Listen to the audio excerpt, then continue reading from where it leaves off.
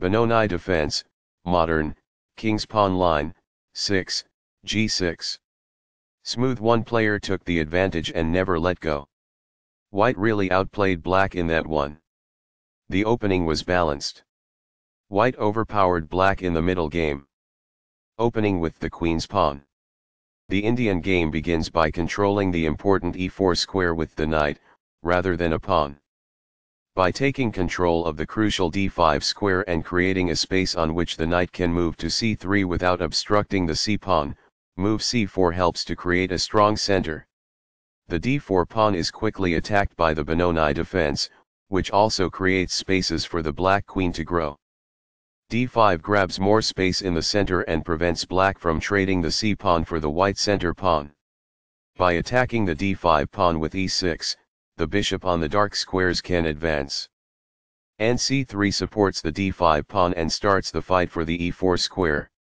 x5 creates an imbalanced center and opens up the e-file for black to use in the future.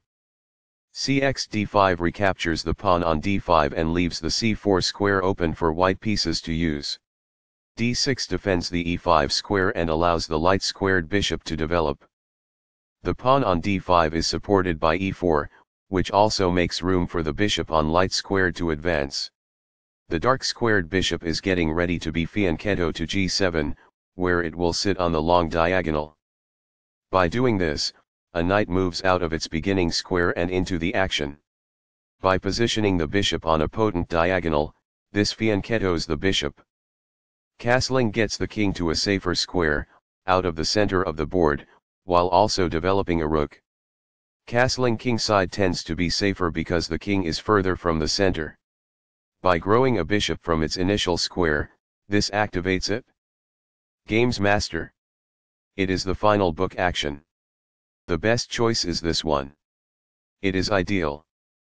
Castling develops a rook, while also moving the king to safety. Castling to the same side of the board as the opponent tends to lead to less sharp positions as compared with opposite side castling. It is best. By doing this, a knight moves out of its beginning square and into the action. That's good. While not a mistake, that is also not the wisest course of action. That's good. A rook enters the action after developing outside of its starting square as a result. It is quite good. By growing a bishop from its initial square, this activates it. It is quite good. By doing this, a queen moves off of its beginning square and into the action. That's good. Very precise. It is best. Perfectly on point. It is ideal. This is not the right idea. It is an inaccuracy. This squanders a chance to link rooks.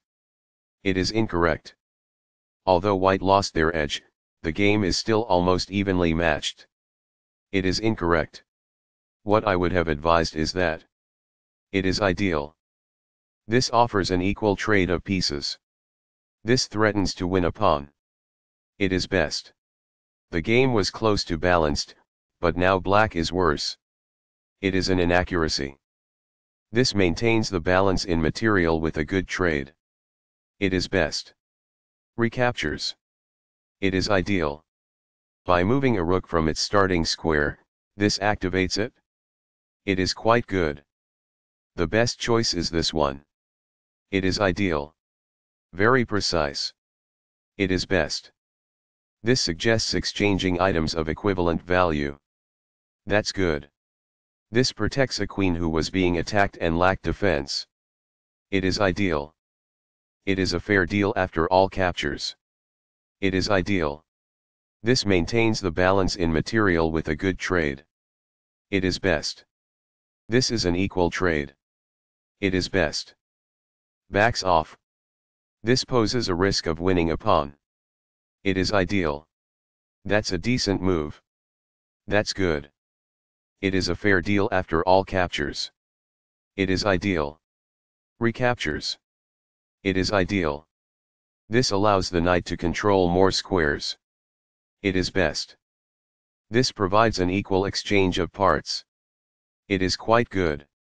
This keeps the material balance in check with good commerce. It is quite good. Backs off. It is ideal. Perfectly on point. It is ideal. White had the advantage at first, but now they are in the lead. It is incorrect. This fails to take use of the chance to improve a bishop's square and broaden its range. It is incorrect. This poses a rook-kicking threat. It is incorrect. This threatens to fork pieces. This allows the opponent to kick a rook. It is an inaccuracy. This is a missed chance to kick a rook. It is incorrect. Among the best actions. It is quite good. This loses a chance to imply that winning a pawn is possible. It is incorrect. What I would have advised is that. It is ideal. That is a logical response. It is quite good. A very strong play. It is excellent. That's fine. It is good. The best choice is this one. It is ideal. The rook is now on an open file, which helps control squares across the board. It is quite good. That pawn was available for free. It is quite good. This buys time by putting a knight in danger and getting it to flee. It is quite good. This protects a knight who was being attacked and lacked defense. It is ideal. A solid choice. It is excellent. This pins the other side's knight to the king, rendering it immobile. It is ideal. The knight that was attacking is now gone. It is ideal. This defends the attacked pawn. It is best. This avoids the rook's check. It is ideal. This turns the pawn into a passed pawn, which means no other pawn may oppose it as it advances. It is ideal. This moves the checking rook farther away. It is ideal. Very precise. It is best. This moves the checking rook farther away. It is quite good. This moves the bishop to a more active square, making it gain scope. It is best. Smooth. One player took the advantage and never let go. White really outplayed black in that one. The opening was balanced. White overpowered black in the middle game.